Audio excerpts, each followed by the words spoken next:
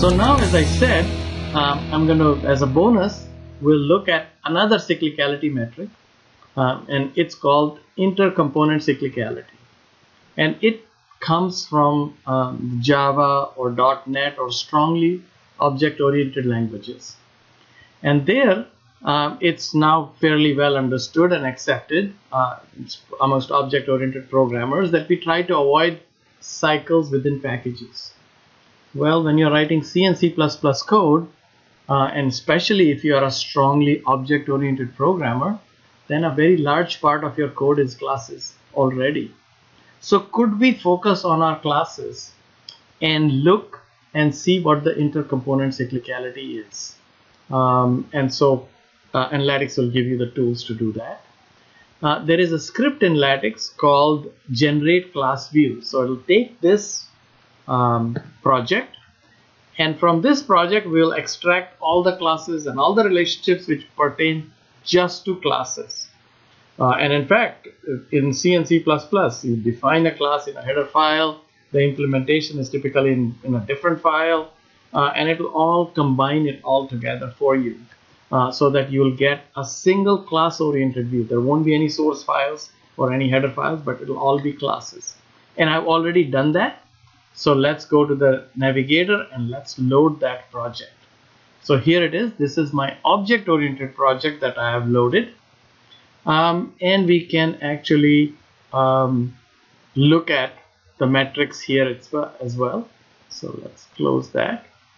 And we can see that the cyclicality of this is 38%. But my main interest, or our main interest today, is to look at intercomponent cyclicality at this point, which is still pretty high. So that's very interesting, that even though the cyclicality is 38% of the classes are in cycles, this says that 36% of the classes are in cycles that cross directory boundaries.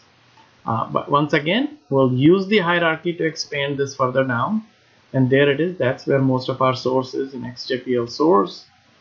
And then we go further down and we look at our live directory, and since COM has a lot of our code, we are down to our COM, and in fact look at our virtual terminal, and you can see once again virtual terminal happens to be 15.3% or 15.4%.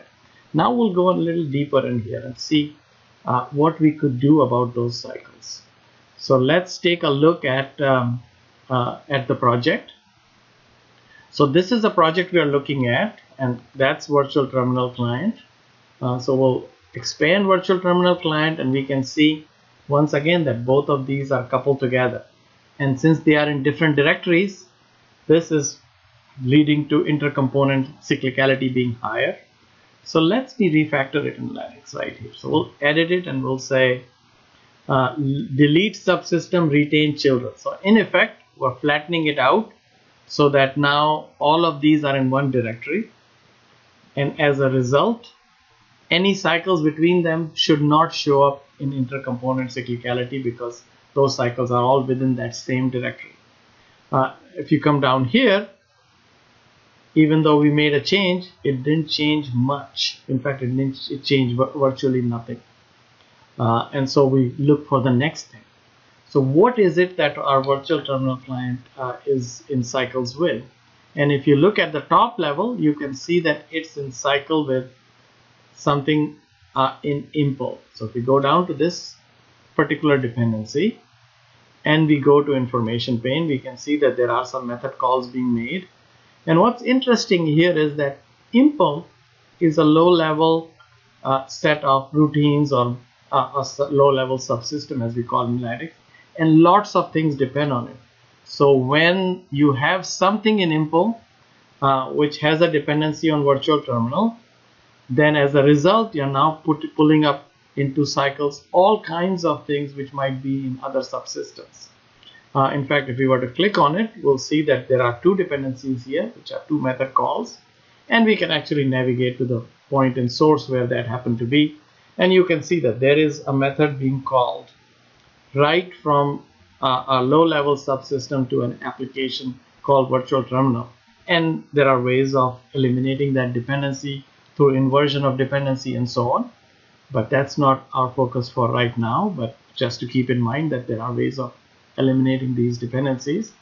But now let's go back to our metrics tab, and we're looking at 15.385. And now what I'm going to do is, let's say that we eliminated that dependency. So I'm going to go ahead and I'm going to hide that dependency. And again, we're refactoring, or we're changing the system now.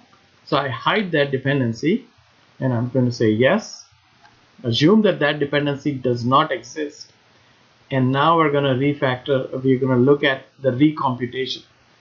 And notice what a tremendous drop in how much we reduced the intercomponent cyclicality.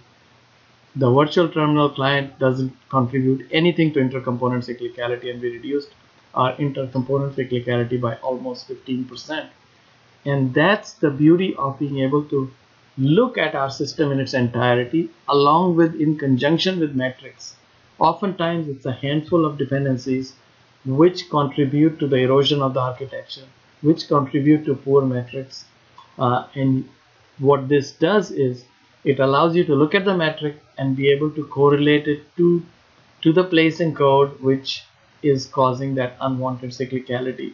And then you can see, to get rid of it, how much your metrics can improve, and you can experiment with it and even identify which of the dependencies are the best ones to improve my metric.